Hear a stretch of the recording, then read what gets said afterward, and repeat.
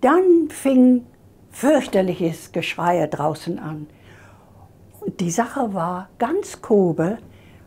Die Japaner wollten sich vorbereiten vor den Angriffen und mussten sich alle versammeln in den verschiedenen Straßen um die Wassertröge herum und üben, wie es sein wird, wenn bombardiert wird und die Stadt in Flammen steht, wie man da am besten Wasser nimmt und schüttet. Also wenn man jetzt dran denkt, dieser Bombardierung hätte es überhaupt nicht geholfen. Aber wir haben da viel gesehen und gehört.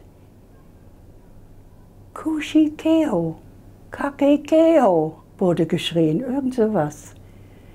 Wir saßen auf unserer Mauer und guckten und die Japaner waren alle in weiß gekleidet und in so Pumphosen mit ihren Eimern und Wasser und so weiter. Also, jetzt war das schon wieder brenzlig, dass der Krieg eskaliert, ja?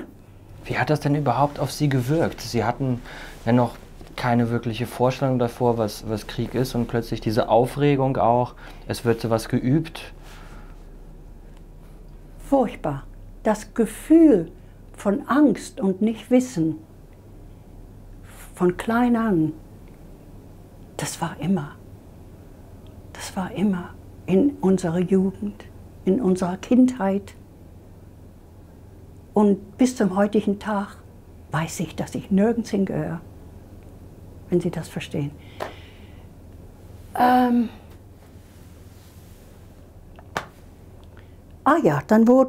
wir hatten ein Konsulat, deutsches, ja, da war ein großes Haus, wie nennt man das, Gemeindehaus oder so, da konnten wir oft hin, da ging Mama mit uns auch hin, um andere Leute zu treffen, die in derselben Situation sitzen, nicht?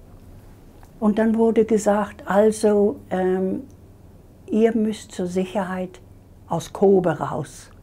Die Stadt, das wird nicht mehr lange dauern, wird bombardiert.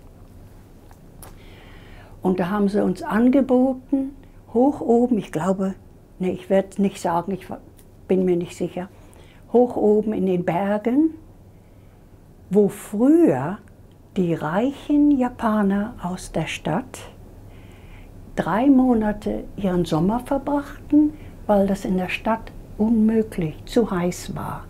Und die Reichen wohnten da oben in ihren Holzhütten, kühl, im Wald, am Fuße eines lebendigen, sagt man lebendigen Vulkan?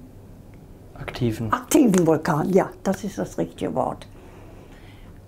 Und da sollte uns dann ein Holzhaus zur Verfügung gestellt werden. Das haben wir natürlich angenommen, ja, ist doch klar. Wieder packen, wieder weg, alles weg, ja. Und hin.